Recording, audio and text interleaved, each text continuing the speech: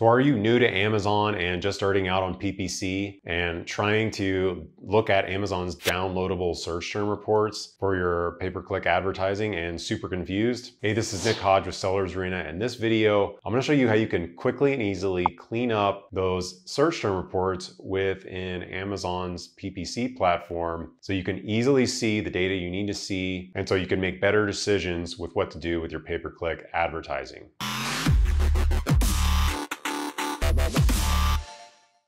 If you're a beginner on Amazon, and especially if you don't have any experience with Google Sheets or Excel, these spreadsheets can be very intimidating, and a lot of the data that Amazon's putting in here can, just be overwhelming. There can be a lot here. So I want to show you how to clean up this search term report so you can look at the data and more easily and quickly make determinations about what you need to do with your campaigns. So just to start, one of the first things I like to do is I want to come in here and go to View, and I want to go to Freeze and freeze the first row. So what this is going to do is, so when we're looking down through the campaigns, this top row is not going to change. So it seems like a really simple thing, but this is huge, man. Like if you're trying to look through your campaigns, you forget where you are, you forget if you're looking at the campaign name, the group name, if you're looking at the search terms, or if you're looking at the keywords that you put in. So you want to be able to easily look at that. Okay, and of course, when you're looking at all these different numbers, it can really help you to understand, what you're looking at as you're scrolling down, and not forget if you're looking at the cost per click, the spend, the total sales. You can even more easily get confused with just looking at numbers like this if you're trying to scroll down and you forget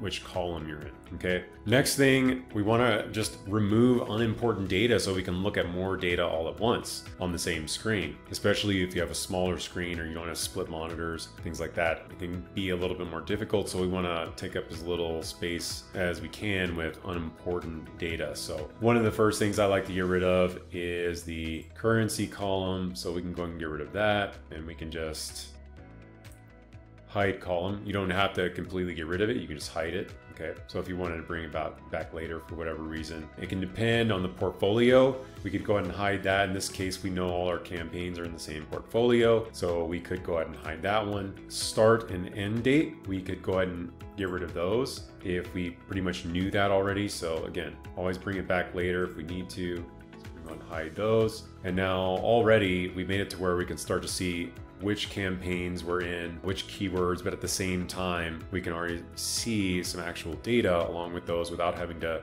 scroll left and right to see more data. Another thing we can do is simply resize these columns as needed. And, some of these are kind of a lot bigger than they need to be. So again, we can do things like this to shrink them down, make it a lot easier to look at, so we can look at more data all at once. All right, really bring this in. Another thing you can do is like, do we really need to see, the 0.0000? Okay, so we could click on that whole entire column, move that decimal point over, it's a percent. So that's really all we need. And same thing with total advertising cost of sales, bring that over. Okay, you can leave a couple decimal places if you like. Just again, to make it a lot easier to look at. Same thing here, ROAS, we can go ahead and bring that over, all these over. Okay. Yeah, you can remove some of these decimal places if needed. Yeah, so you get the idea. So you can really shrink these down quite a bit. And especially if we're just trying to look at customer search terms, we could even reduce this even more. Like say we're just trying to look at customer search terms. We could always do that, okay? To where we could just focus on that, and that way it brings this more into the picture. And we can pretty much see almost everything if we were just looking at customer search terms here. All right, so you get the idea.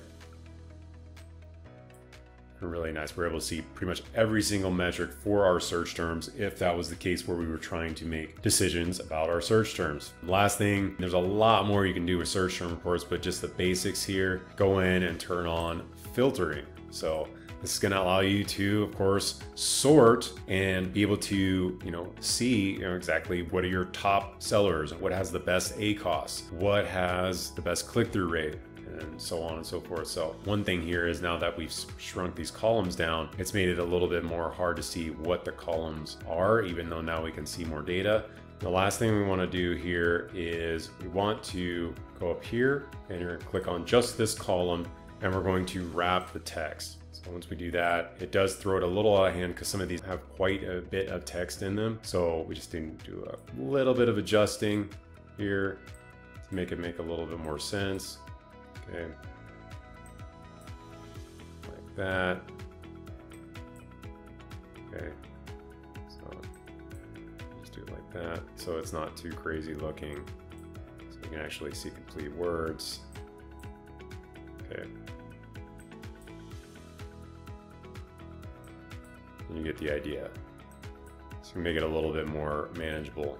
Okay, so that way you can still see plenty of data, you can still see the columns, and yeah, now you can easily sort, see what's going on, see what the actual column is as you're scrolling down. If you wanted to look at, what are your top ACoS or your worst ACoS keywords, for example, we wanted to sort by, worst ACoS to see, what we need to really work on, if we need to cut down bids on these, if we wanted to, sort by best ACoS, and see what we could really maybe scale up that has a good ACoS. Say it has the great ACoS, but it has, very low traffic. Okay, so maybe we want to see if we can boost the traffic upon those to take advantage of the currently good ACoS that it has.